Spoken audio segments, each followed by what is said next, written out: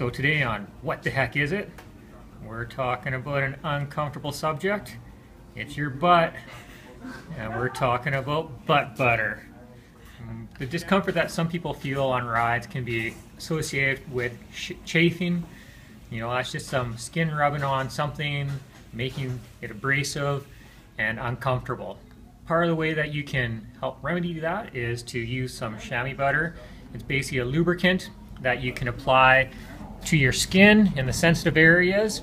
They do make it in a regular version, and they also make it in a pH balanced one for women. So some people also like to apply it to the chamois of a short.